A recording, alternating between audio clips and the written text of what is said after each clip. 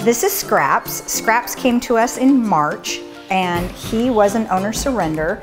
They could no longer care for him. Unfortunately, when he came in, he had this like collar and leash, and it had like plastic wrap around it, and it was just stuck to him.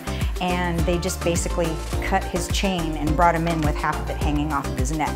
And he was really unsure of people at first, and it took us a little while to gain his trust and cut that off of him. And he has turned out to be a fantastic dog. As you can see, he has a lot of energy. He is going to need a big yard to run in, but he loves playing with other dogs. He plays a little rough, but he likes to play. He is a really good boy. He's learning treats. He's learning to take them nicely. And Scraps has not had one single meet and greet. So we would really love somebody to come and meet Scraps.